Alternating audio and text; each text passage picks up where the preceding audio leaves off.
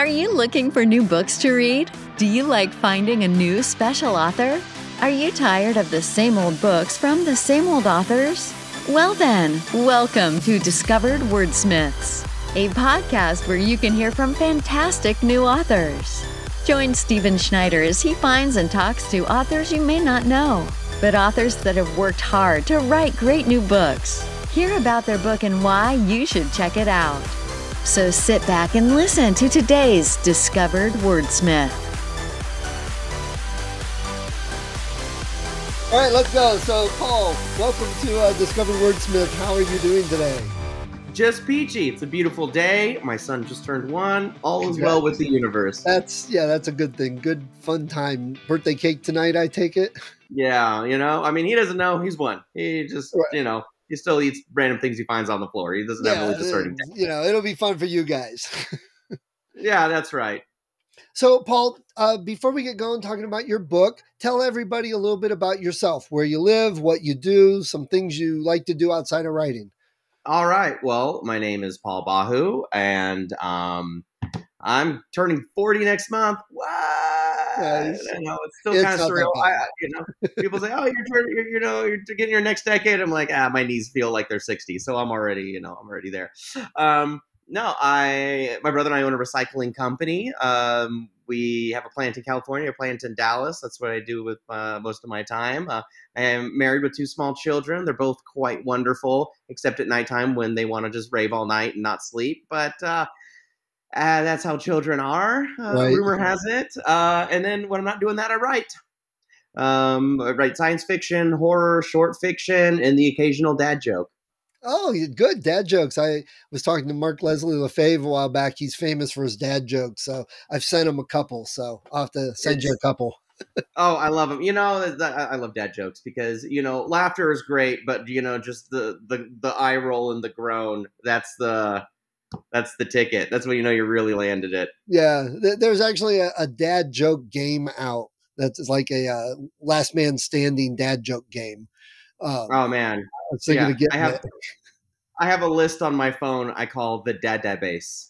Oh. And I got it's a pun within a joke, wrapped in goodness, wholesome goodness. So my days of being edgy are long behind me. Right? Yeah. You hit that way. The kids will start looking at you soon, going, "Yeah, Dad, come on, you're too old." Oh, my daughter already thinks I'm really weird, but she's weird too. So That's good. This is straight down the line. With having a family, young family, I know how difficult that is. And this recycling business with your brother, what made you want to start writing? So I've always enjoyed writing. I've been a writer for a very long time. Even when I was in middle school, 6th grade, I won my school writing contest. Beat all the other kids. Congrats. Their stories were terrible. Mine was slightly less terrible. Slightly less terrible, right? Yeah, I think mine actually had a beginning, a middle, and the end. So like that alone just put me over the top. Forget about any ability with prose. Right. No, I've always been writing. The beginning of my career, I own a recycling business now, but when I graduated from college, I was a grant writer. So I was writing grants for like 10 years in the recycling industry.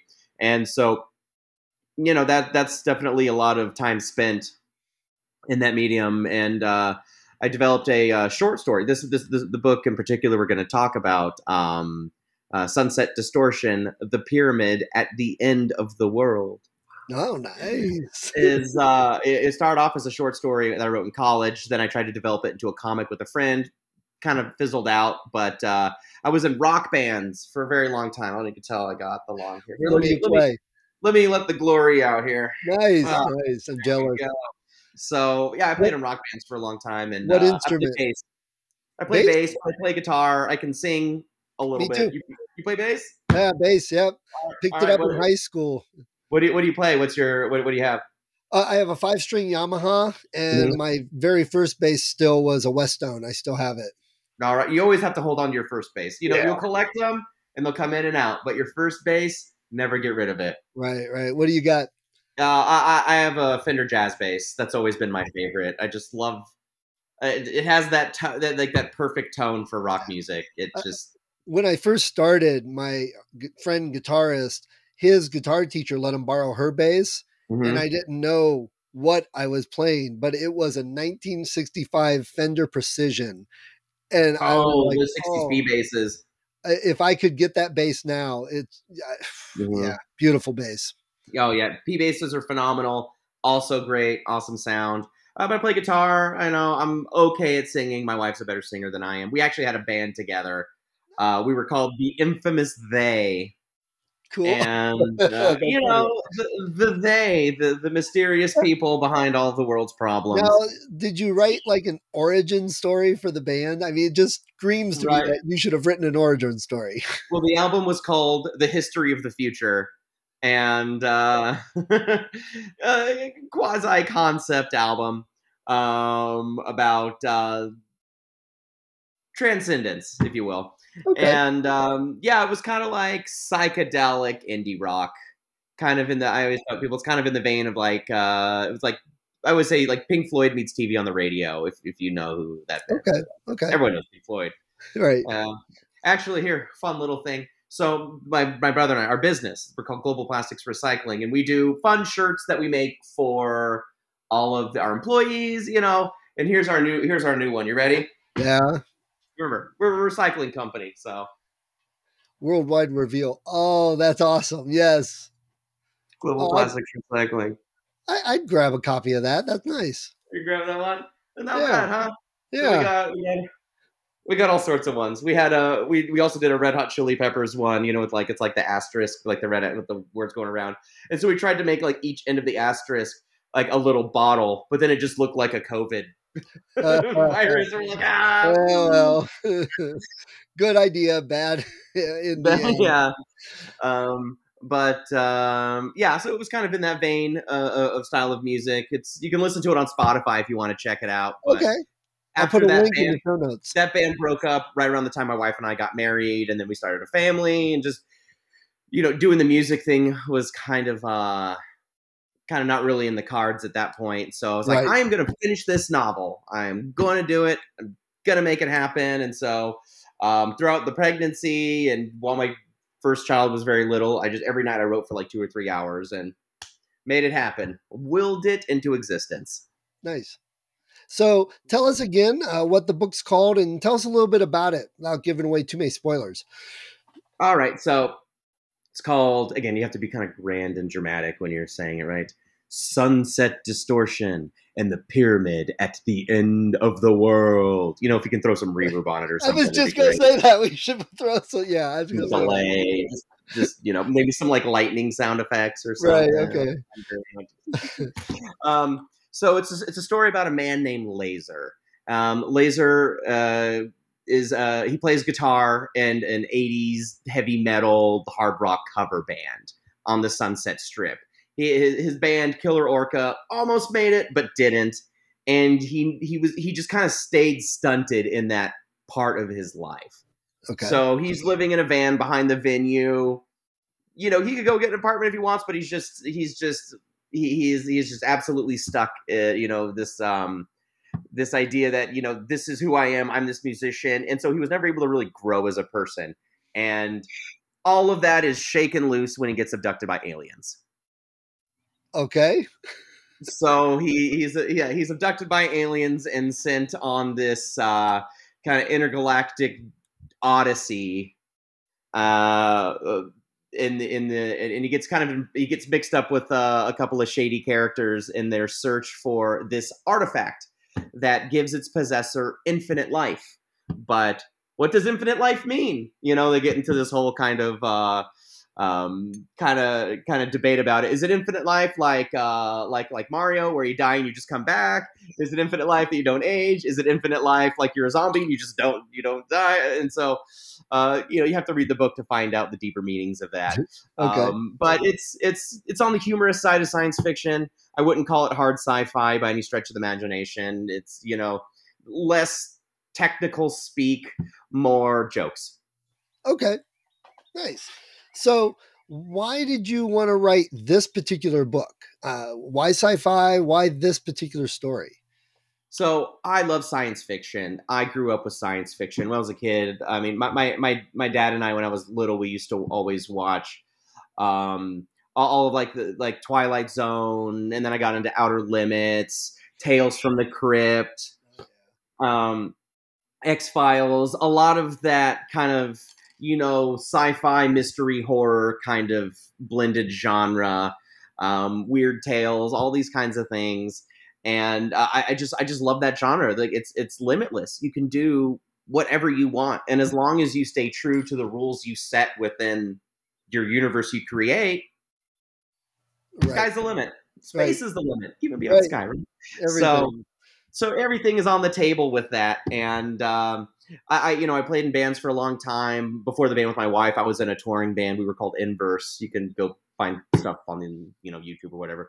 And we did a lot of touring. We had a residency at the Viper Room, and so I kind of lived that world in my 20s. And so I met a lot of people who were very much like, ride or die. They're still living the dream, even though they're middle aged, and they're still living like they're 20. And to some degrees that's great, and to some degrees that's not. And that kind of concept gets explored in the novel. But yeah, they always say write what you know. Well, I know rock music and I know science fiction, so I married the two, and I wrote the book. Great. So if someone was trying to figure out if they wanted to read your book, what other books out there would you say it's similar to? So it definitely has a Hitchhiker's Guide to the Galaxy aspect, just in terms of this guy from Earth launched into space and struggling to figure it out on the fly. So it has that fish out of water element. It's definitely a lot of there's a lot of humor, a lot of jokes, lots and lots of jokes.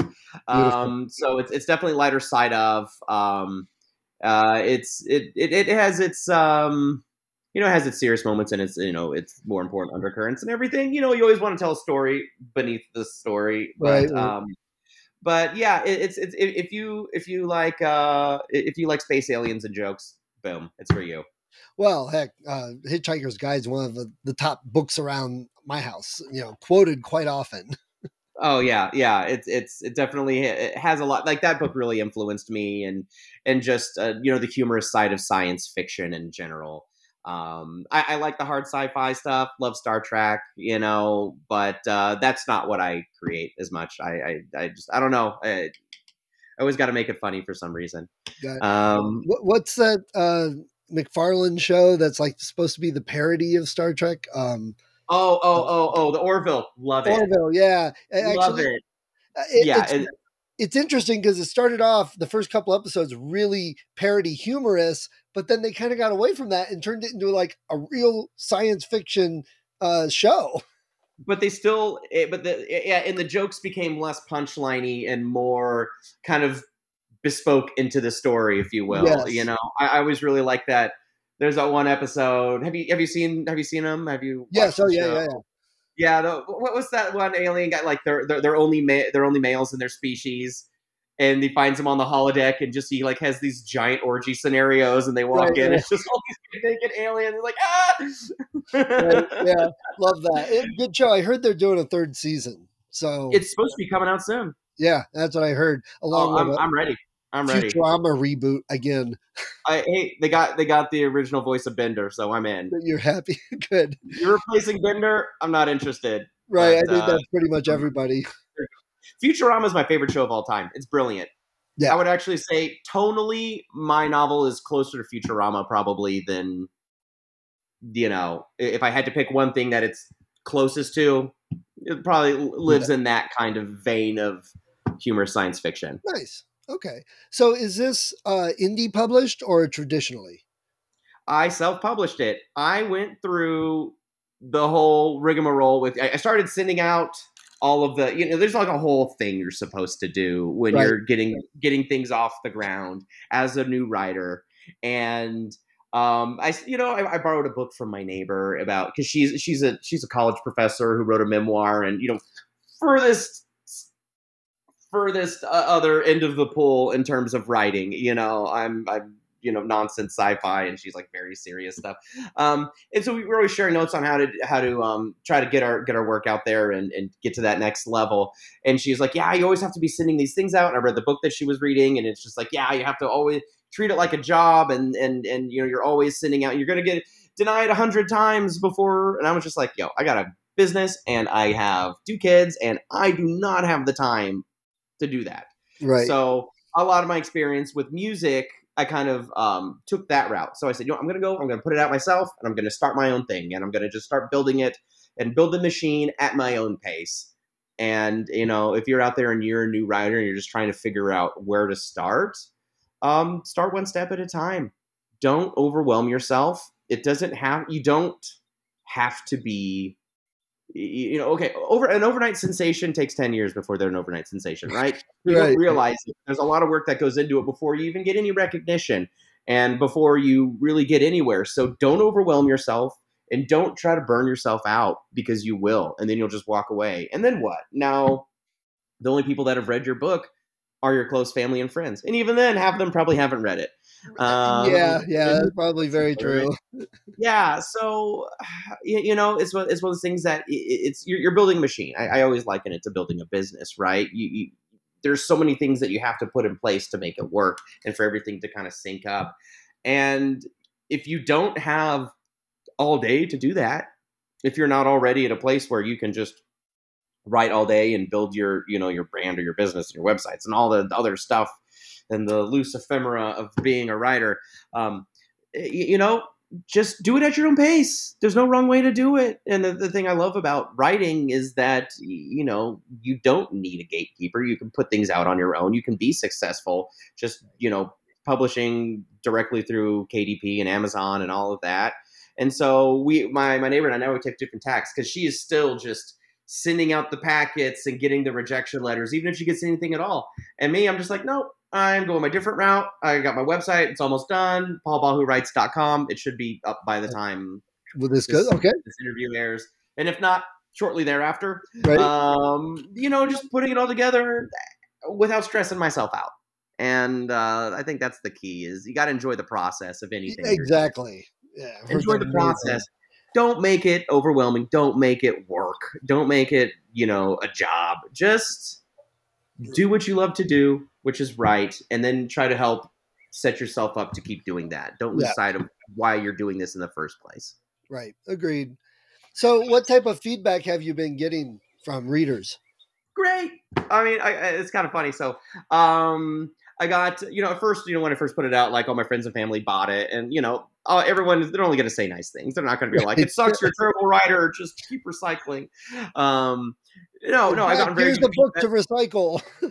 Yeah, right. Yeah. Throw it in the recycle bin. No, it's I've gotten very good feedback. People have really enjoyed it. I've done probably 24 podcasts by this point, and some of the podcasters have read it, and they'll be like, yeah, I love it. They'll gush.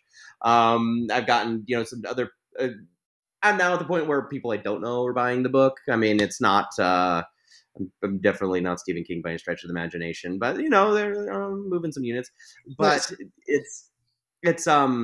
it's largely positive. I got one negative review from someone, and it was like, this wasn't what I was expecting.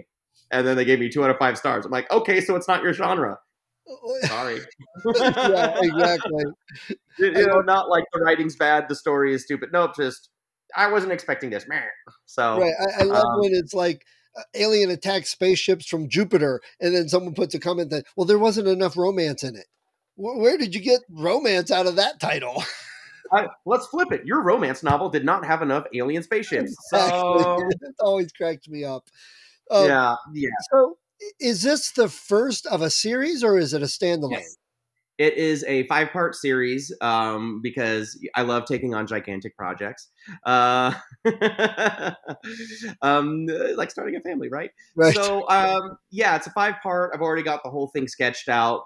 Book 2 is probably like 60K words in. So I'm 3/4 the way through it, although I kind of put it on the shelf for a minute. I've been working a lot on my short fiction, and so I think my next release after this is going to be a collection of short stories and novellas, and I'll just kind of put together for your enjoyment. Nice. Okay. Something to get out in between the rest of it. I needed a palate cleanser, you know, and, you know, I think, you know, when you're someone who is creative and you do creative things, be it painting or writing music or writing fiction, there's a thing that happens when you're recording music, because all my analogies always come down to music, because that's kind of the, you know, where my creativity was fostered. Is there's a thing that happens when you're recording music, is that your ears just get so tired that everything just sounds like a wash, and you're trying to you're like, is this guitar tone right where it needs to be? Do I need to, you know, gate the drums a little bit? And you hear it over and over and over and over and over and over again, and it's all white noise at that point. Your brain just can't process it. And that same thing happens with writing, where you've gone through this chapter over and over and over and over again, and you don't really feel like you're making the headway you need. Take a step back, take a breath. You're not on a timeline, unless you have a publisher, in which case you're on a timeline. Panic. No, you're okay. It's all going to be okay. But just like at the sushi bar, have a little bit of ginger, cleanse that palate. And it's always good to have some other stories just kind of there for you to hop to when you need that mental break. And especially when you're trying to do something as complex as a novel, it's good to be able to step away. So I want to say about 4 months ago, I stopped writing that book, and I said, I'm going to just take a long break, and I'm going to start writing some short stories and just kind of forget where I'm at with that book. It helps a lot. It does. So much. And just take a step away. I'm going to work on some short fiction. And then I started boom, my creativity was flowing, and I was cranking out short stories like crazy. And I said, oh, okay, this is where my head is at right now. So I'm really working on that side of it right now. And then once that's done, I'll pop back to the part 2 of the Sunset Distortion series, and I will be refreshed and of clear mind. Nice. Okay. Hopefully. Right. So if you had a choice, what would you rather do? Turn this into a movie or a TV series? Oh, TV series, definitely. Really? Yeah, would you go for Netflix, or are we talking ABC? Oh, definitely Netflix. There's a lot of gratuitous violence in this thing. Lots of monsters getting squished, stabbed, shot, exploded. You know, it's gleefully gory. You know, it's PG-13. There's not really profanity, no sexual stuff, but definitely a lot of creatures, big and small, meet their demise over the course of the book. But it's very episodic, because it was kind of influenced by the Odyssey, and just kind of this idea of you have a wider kind of arc going on, but really he's kind of experiencing these different slices of life in outer space, coming across these different creatures, and it all kind of weaves in together. So it's, you know, in one chapter he's abducted by aliens, and the next chapter he's abducted by the alien after being abducted by the alien. Double abduction. And then he's sold his food to a big gladiator monster who lives in this spooky ass castle. It kind of goes and goes and goes, and so it has a certain episodic feel within the context of the wider story. So definitely a Netflix type show. Okay, great. So let's find out a little bit more about you and your influences. We've already talked a lot music, which is great, but what about reading and authors? What are some of your favorite books and authors? I love Kurt Vonnegut. I think the man was brilliant. I really appreciate kind of how he approached writing his stories, and there would be these aspects of his personal life that would bleed in and his own experience, and you would try to make a wider point. You know, I people always say what's your favorite book? And I'm like, Slaughterhouse-Five. It's brilliant. It's the greatest novel I've ever read by a mile. But even his other work too. I really like Kurt Vonnegut. I think he's great. I like Chuck Palahniuk. I like stories that are just kind of left of center and don't really follow traditional narrative, and make their own rules and make their own way as they go. I really appreciate that. Okay. And where you live, where did you say you live? Sorry. I live in Temecula, California. Southern California's wine country, baby. Got it. Do you have any favorite bookstores close to you that you like to go to? Amazon. Okay. I have been fully and firmly switched over since the pandemic, and yeah, there's this nice used bookstore that's in town, but I don't even know it's still open anymore. I haven't been there since COVID. I honestly, either Amazon, or I used to travel a lot for work, so every time I go fly, I'd pick up a book in the little airport stores and just find something interesting and read it while I'm flying around. And right. So a lot of like the. Do your kids have any favorite books that you've been reading to them lately? My daughter, she's almost 4. Her name is Sophie. She is, just a magical little gremlin creature. And she wanted me to read the Lorax to her every night for like 6 months. And I just finally got her to get out of it over these last couple of weeks. I'm just like, hey, Sophie, do you want to read this one instead? And she's like, okay. And I'm just like, oh, thank you. I can probably do Lorax from memory at this point. Great book. I think it's a wonderful children's book, and it's a very important message that kids need to, I think, grow up with in terms of, sustainability and environmentalism and all that stuff. And that's what I do for a living, right? So I'll definitely push that. So, maybe that's your own fault. You influenced her choice. Right. So, there's another book. It's called The Serious Goose. It's his name. He's one of those, like, not the Tonight Show, the other one, the guy who used to host the Man Show. What's his name? Oh, he's the one that's not. He's the one that's not Stephen Colbert. What's you're at a loss with me too, huh? Kimmel, Fallon, Jimmy Kimmel. Okay. So Jimmy Kimmel wrote it, and it's wonderful. It's I'm a big fan of. Yes, I've seen that. I'm a big fan of children's books that can be kind of interactive when you read to your kids, and it involves a certain amount of them kind of getting engaged with the story and how you read the story and present it to them. So that's another good one. If you're a parent, pick it up. I get my Paul seal of approval. Okay, good.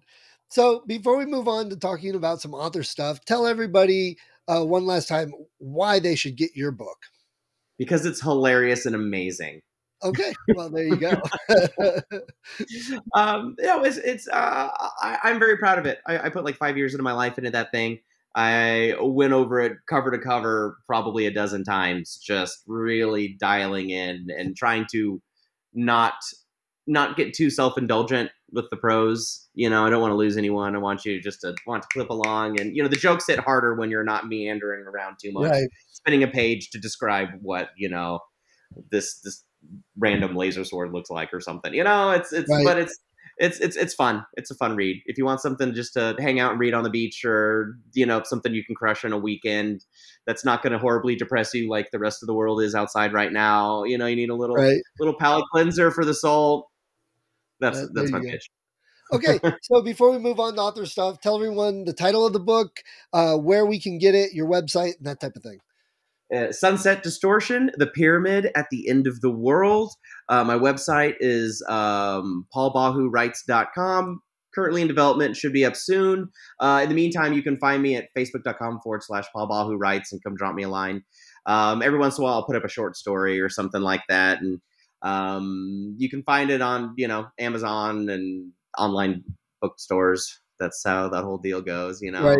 Find it on the internet. Everything's on the internet. Life is easier with the internet. Right. Great. Well, Paul, thanks for sharing the book with us. That sounds like a good time. Thank you.